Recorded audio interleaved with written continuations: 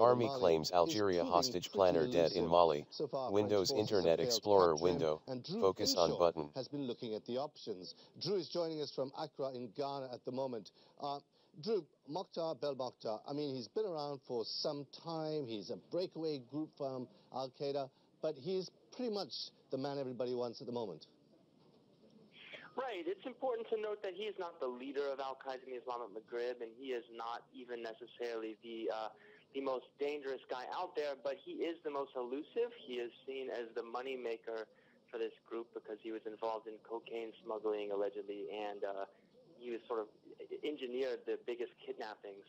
So in a way, he is sort of a symbol of everything that France is. He's a symbol of the challenge France faces here as it chases, single individuals in the world's largest desert. I mean, it does sound as if apparently he raised as much as, $50 million over the last few years, basically through this kidnapping and taking his cut out of the cocaine deals. But, okay, at the moment, the French have largely been using, U.S. equipment, U.S. drones and things like that in their search for Belmokhtar, but they haven't particularly been successful. Right. Well, the French have their own fleet of about 6 drones, and they are circling a space. I mean, northern Mali, that's the size of France. This region where this mountainous region where they believe these guys have retreated to, the Adrar Ifaras, that's the size of the United Kingdom, and the entire operational area of these guys is about 1 million square kilometers larger than India.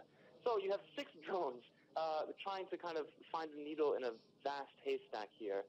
And, I think that France is looking for whatever help they can get in that process, particularly not just from the U.S., but also from local partners like the Tuareg who live in that area.